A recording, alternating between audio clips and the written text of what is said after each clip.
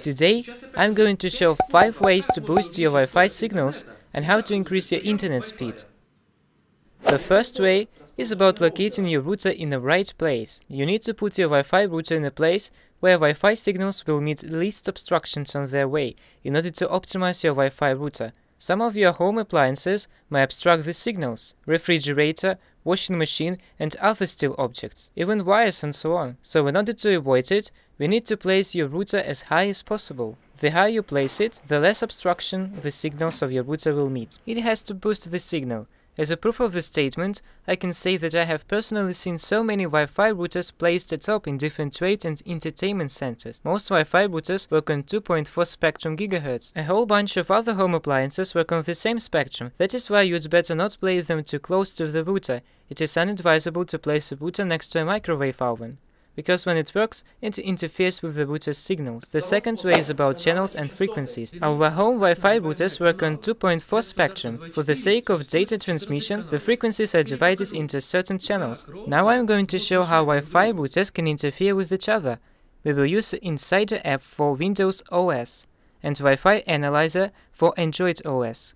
This app scans and lists Wi-Fi networks according to the names of the networks, signal levels, MAC addresses, channels, etc. Check out the link to the app in the video description below. For instance, we are using the first channel now. As we can see, there are 3 more users besides us with pretty good signals. We use the reverse scale to measure the signal strength. The more the value of the number, the stronger the signal is. Here is our router, and here are the ones of the neighbors that interfere with ours. Anyway, routers are made to work using the same channel for transmitting data, but they will always give way to stronger signal, which in turn will negatively affect the speed. Before choosing a different channel, you need to take into account the fact that channels overlap. For instance, in order to avoid interferences of the first channel, you need to use the 6th channel rather than the 2nd or the 3rd ones. Otherwise, the router's signals will be overlapping. In order to determine how crowded the channel is, we need to check that out with the help of the app in a place where we use Wi-Fi and in a place where our router is.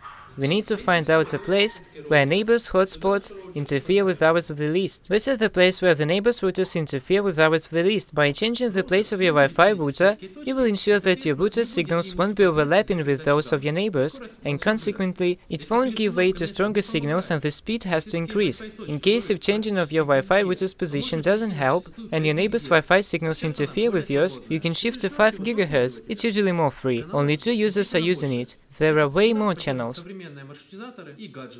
The third way is using a Wi-Fi repeater. In case if the methods mentioned earlier didn't help you improve your Wi-Fi signals, you can use a Wi-Fi repeater. It works on the same principle as a retransmitter. It receives your existing Wi-Fi signal, amplifies it, and then transmits the boosted signal. It is very easy to set up. I will show you an example using a Huawei WS360 repeater.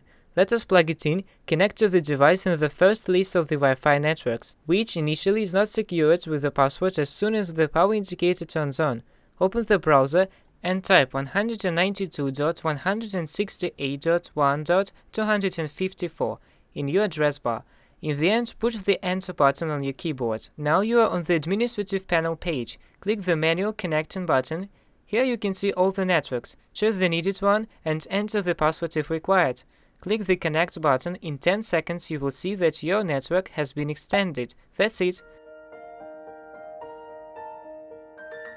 The fourth way is using a Wi-Fi adapter that will help you extend not only your own Wi-Fi router but also that of your neighbor. Let us connect it to the USB port and start searching for the device. You may need to download a driver for some certain models of Wi-Fi adapters, and also in case of your OS is Windows XP. As usual, Wi-Fi adapters are packed with drivers on compact discs. If you buy an extension cord, seal it into a waterproof container and place it outdoors, you will have access to the hotspot from the neighboring houses, maybe even to the hotspots of all of your neighbors. It is advisable to buy a Wi-Fi adapter with an external antenna. The fifth way is to use an aluminum can reflector. We will need an aluminum can, a knife, a ruler and a highlighter. First of all, let us mark out the aluminum can. Then let us cut the can around the lines. Then shape it into place And you are supposed to get such a reflector in the end. The gap between the antenna and the aluminum can has to be about 12 mm. This antenna is roughly 13 mm in diameter. Divide the number by 2 and you have roughly 6.5 mm. The gap between the antenna and the reflector has to be roughly 5 mm.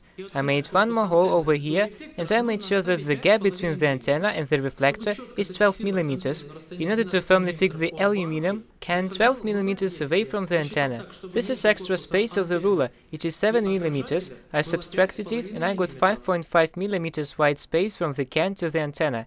You have to point the reflector this side towards the place where internet connection is worse, in order to make your reflector work effectively. If the gap is just 1 mm less or more, the propagation of the signals won't improve. In case if you make everything right, the signal will grow to 4 decibels. Yet in most cases, changing of the position of your router helps solve the problem. There are lots of ways how to boost antenna's reception or make a do-it-yourself antenna. The simplest antenna is Harchenko antenna, with a boost ratio of up to 12 decibels. We provide detailed explanation of how to make this antenna and how it works in these videos. What internet problems exist in your area? Let us know in your comments below and we will try to solve them together. That's all for now. Bye.